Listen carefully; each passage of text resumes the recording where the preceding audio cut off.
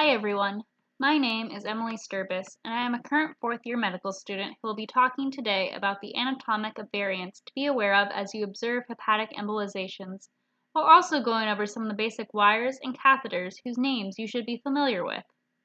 This presentation was made with the help of Dr. Donna D'Souza, who also contributed the images of variant anatomy shown in the presentation. For a broader overview of transhepatic arterial chemoembolization, check out our other videos on TACE. As a disclaimer, although I mention specific wires and catheters in the later part of this video and include the names of the companies that make them, neither I nor the Medical Student Council endorse or promote one specific brand over another. Before diving too deeply into anatomy, we'll start off with some physiology. You may ask why it is possible to embolize hepatic tumors without damaging the normal liver. This stems from the blood supply of the liver, which comes from both the portal vein and the hepatic artery. Tumors tend to receive most of their blood from new arteries created by angiogenesis. On the other hand, a majority of the blood and oxygen supply to normal liver tissue is provided by the portal vein. So, even if the embolization agent affects normal liver arteries, the tissue still gets a majority of its normal blood supply. To start off, as we are taught in our normal anatomy classes, the hepatic arteries normally arise from the celiac trunk, which is the first major branch of the abdominal aorta around the T12 vertebral level. The celiac trunk gives rise to the splenic artery, left gastric artery, and the common hepatic artery. The common hepatic artery, in turn, gives off the gastroduodenal artery before becoming the proper hepatic artery. The proper hepatic artery then splits into the right and left hepatic arteries. Only about 60% of the population has the standard anatomy, so you are likely to see a variation of this anatomy during your IR rotation. Two of the most common variants of hepatic anatomy are shown here. On the left is a right hepatic artery which comes off of the superior mesenteric artery instead of the proper hepatic. This is often referred to as a replaced right hepatic artery. It is estimated that 9 to 15% of the population has this variant of anatomy. The case on the right is known as an accessory left hepatic artery. The normal right and left hepatic arteries are still present, but now there is an additional artery to the left lobe of the liver coming off of the left gastric artery. It is estimated that 4 to 11% of the population has this variant of anatomy. In 1966, Dr. Michels published his classification scheme for hepatic arterial anatomy based on his dissections of approximately 200 cadavers. The first and most common is the classic anatomy we earlier went over. Michels 2 is a replaced left hepatic artery similar to the replaced right hepatic artery we discussed earlier. Instead of arising from the superior mesenteric artery, though, the replaced left hepatic comes off of the left gastric.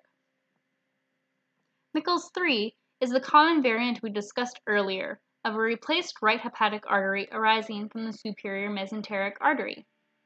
Michels 4 is when there is a replaced left hepatic from the left gastric and a replaced right hepatic from the superior mesenteric artery.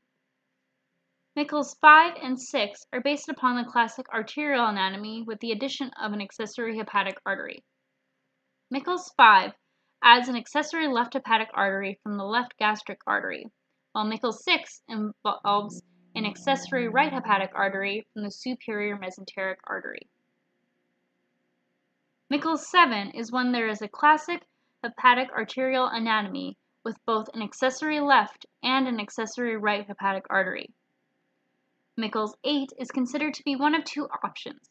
Either there is a normal left hepatic artery with an accessory left hepatic and a replaced right hepatic, as seen pictured in this slide, or one could have a normal right hepatic artery with an accessory right hepatic and a replaced left hepatic. Michels 9 and 10 involve the common hepatic artery arising from somewhere other than the celiac trunk. The Michels 9 variant arises from the superior mesenteric artery, while the Michels 10 variant comes from the left gastric artery. Beyond these 10 classes, you may very well see some other variation on your IR rotations. Beyond liver arterial anatomy, it is useful to know the classic Quinault anatomy of the liver lobes. Lobe 1, or the caudate lobe, is posterior to the rest of the liver and thus not seen on this diagram looking at the liver from the anterior view. The caudate lobe is unique as it is often fed by branches off both the right and left hepatic arteries and directly empties into the inferior vena cava. Lobes 2 through 4 then make up the left portion of the liver and are fed by the left hepatic artery, while lobes 5 through 8 make up the right portion of the liver fed by the right hepatic artery. Lobes 6 and 7 are posterior, while lobes 5 and 8 are anterior. Moving on to the procedure itself. The beginning step of any endovascular procedure is accessing the vessel with a micropuncture kit, which is pictured in this image. The micropuncture consists of a needle, with the green top, to provide initial access into the vessel. A wire, encased in the tubing in this image, to gain deeper access to the vessel, and then a dilator, with the red and blue top, which replaces the needle to maintain your access into the vessel. Either femoral or radial access can be used for hepatic embolizations. For more information on gaining access, check out our video on femoral access.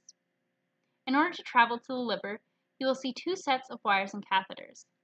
The first, larger set will get you to the celiac artery, or superior mesenteric artery if you have a variant of anatomy. Once you reach the branch off the aorta, a small wire and catheter, known as a microwire and microcatheter, will guide you through the smaller vessels to the specific hepatic artery you are aiming to treat. Different practitioners have different wires and catheters they prefer to use, though we will review some names to be aware of.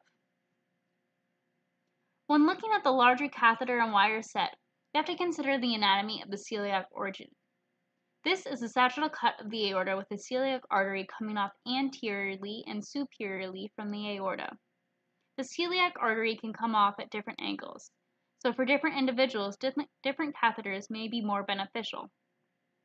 The sauce-selective catheter, made by angiodynamics, is one catheter commonly used to access the celiac trunk.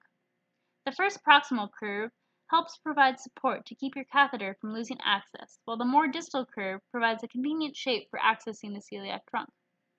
The Simmons catheter, of which an image is included in this slide, made by Terumo, is another example of a catheter which is good for selecting the celiac trunk with a similar shape as the sauce. The Cobra catheter shape is made by Cook, Terumo, and Angiodynamics, and can be also used to select the celiac trunk. In contrast to the celiac trunk, the superior mesenteric artery arises just below the celiac trunk around the L1 vertebral level. The superior mesenteric artery arises in an anterior-inferior direction off of the aorta. It can be accessed using the same tools as the celiac artery. It is often a good practice to check the superior mesenteric artery along with the celiac artery when figuring out what is supplying a tumor, especially when you are considering radial embolization of a hepatic tumor. Once you've accessed the main vessel off of the aorta, so begins the expedition to the specific segment of the liver. Different attendings will have their preferred tools that they tend to use, so we'll briefly mention some of the names you may hear thrown about in the IR suite. When your micro tools are in use, you'll be using the smaller syringes, often 1 to 3 cc's, instead of the larger 30 cc syringes, these are smaller diameter tubes, so they are built to handle lower volumes at a time. Fathom is a microwire made by Boston Scientific, with a shapeable tip that can be modified into various shapes to match the tortuosity of vessels. The longer the wire stays within the blood, though, the less it maintains its shape. The Renegade High Flow is a microcatheter paired with the Fathom microwire. This is a catheter through which your embolization material will be injected. ProGrate is Terumo's version of a microcatheter, which comes with its own microglide wire called the Terumo GT wire. This image shows the ProGrate as an example of a microcatheter with its matching microwire. Boston Scientific also has a microcatheter microwire set, which is called Direxion and Direxion High Flow. I hope this helps and that you feel well prepared to take on the anatomy and tools of your first hepatic embolization case. Thank you for your time and enjoy the rest of your day.